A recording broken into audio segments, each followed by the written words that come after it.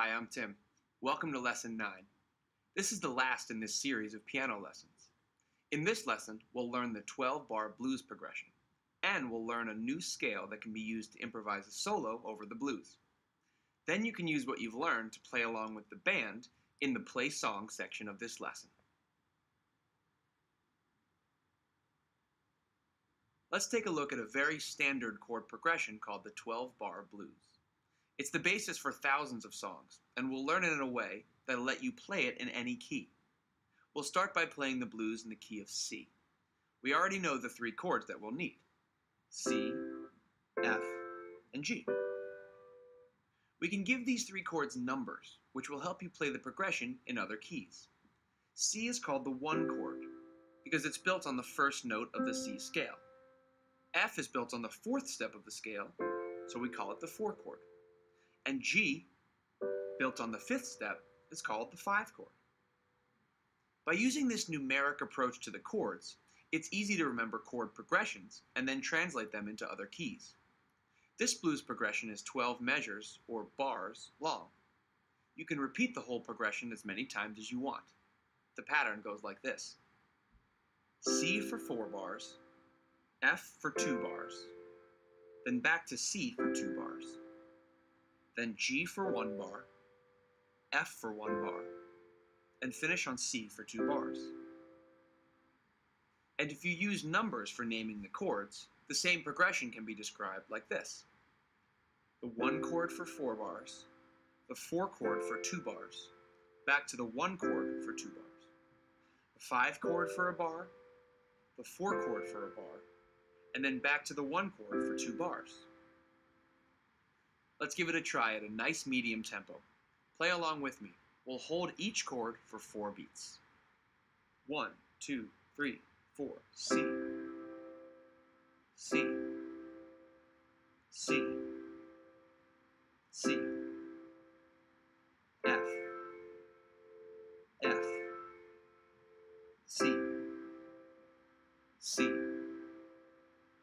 G, F, C, C.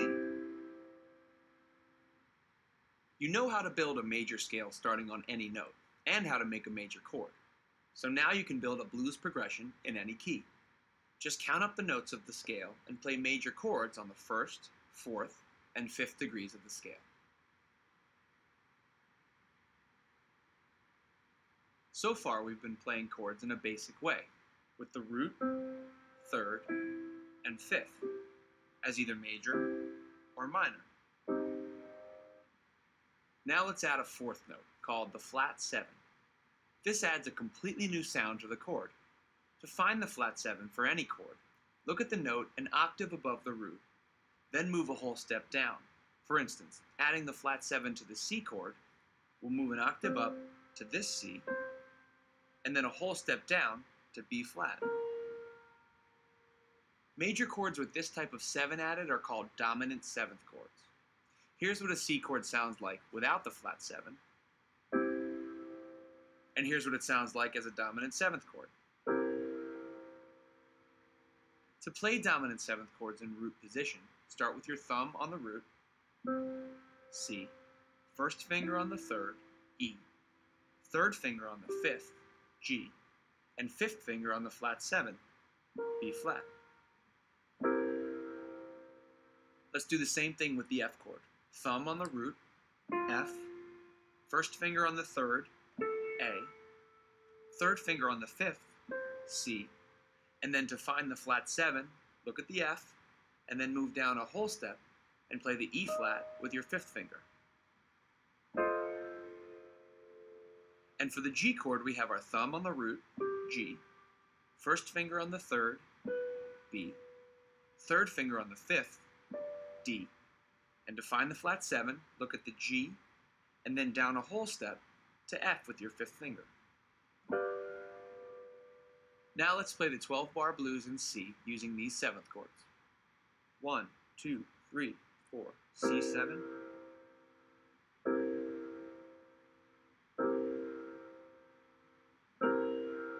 F7, C7, G7, F7, C7.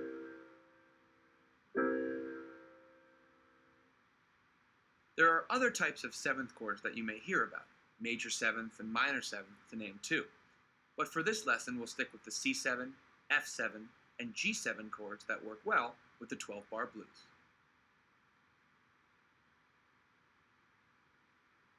We've already learned how to play chords in different inversions, like the C chord in root position with the root on the bottom, first inversion with the third on the bottom, and second inversion with the fifth on the bottom.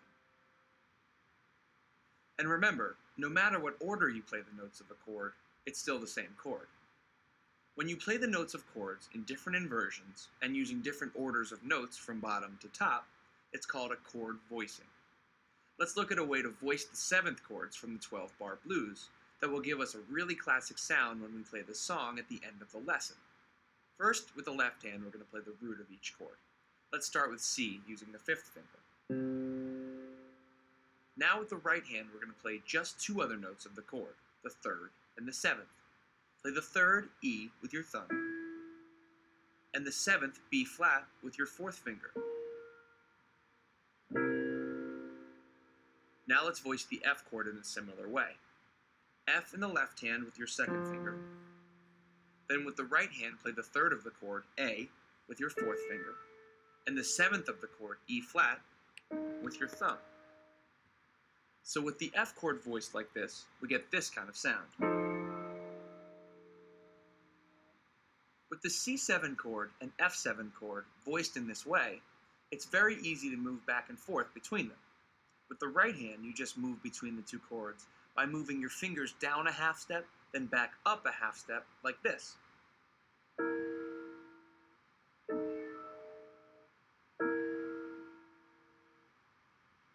Let's play back and forth between these two chords a few times using both hands.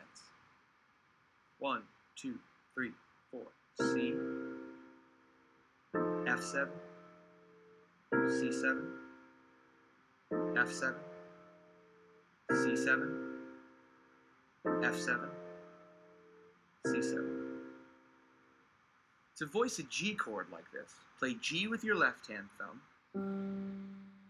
then with your right hand, the third of the chord, B, with your fourth finger, and the seventh, F, with your thumb. Now let's play the blues progression using these voicings for the chords. 1, 2, 3, 4, C7.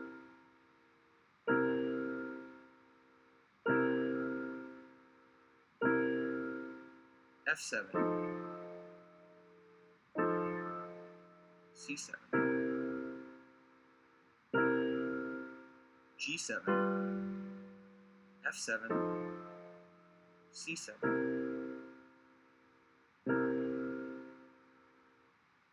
You can use these chord voicings, or the simpler versions from the previous section, when you play the song at the end of this lesson.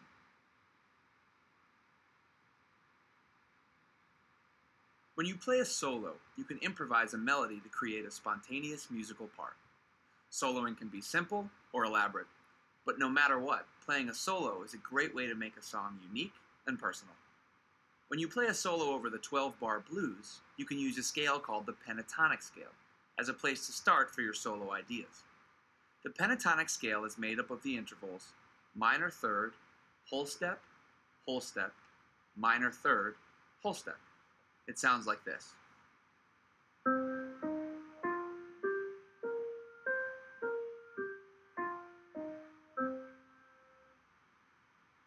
Any note in this scale will sound good when you play it with the C blues chord progression.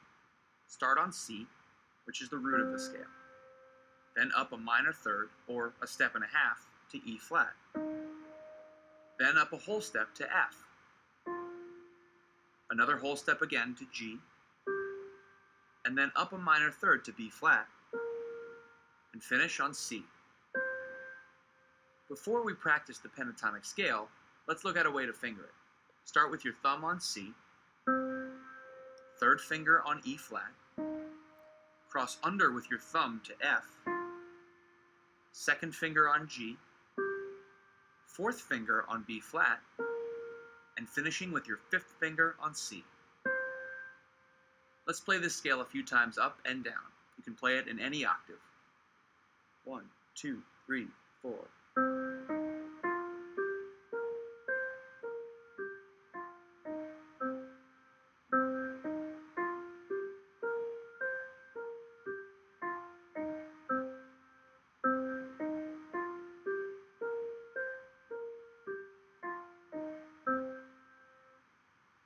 Another note that you can add to the pentatonic scale that will sound good with the blues is the sharp 4, or in the key of C, F sharp. This note leads nicely up to the G, or down to the F. Now we'll use the notes from the pentatonic scale to play some solo ideas over the chords in the 12-bar blues progression. You can choose which of the notes you want to play, and make up, or improvise, the rhythm that you want to play for your solo. I'll play a few examples of some solo ideas. Here's one that uses the first 3 notes of the scale.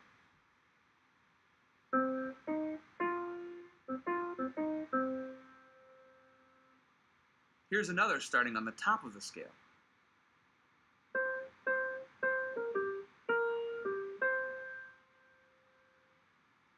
And here's one that uses the sharp 4.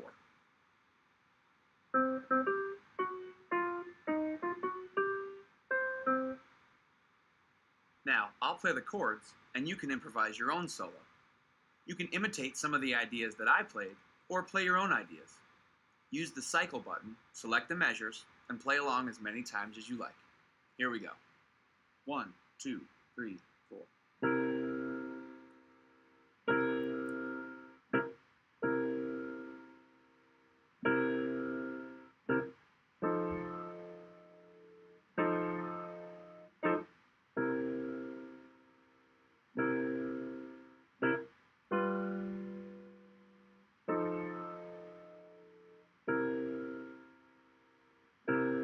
Again.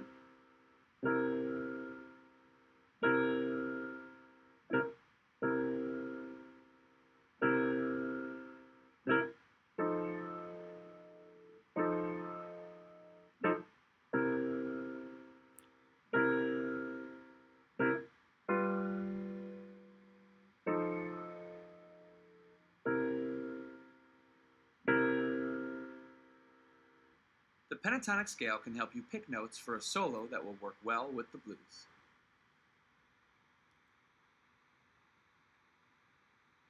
In the play song section of this lesson, the band will play the 12-bar blues progression over and over.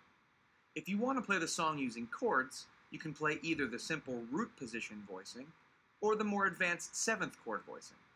Try different rhythms while you play. I'll be improvising some rhythms as well. Just listen to the band and play what you think sounds best. If you want to try soloing, keep the pentatonic scale in mind, and try some of your own ideas. I hope you had fun with this series of piano lessons. Once you've gone through all 9 lessons, you'll be ready to play some new music, so be sure to check out the lesson store in GarageBand, where you'll be able to learn songs from some great musicians and songwriters.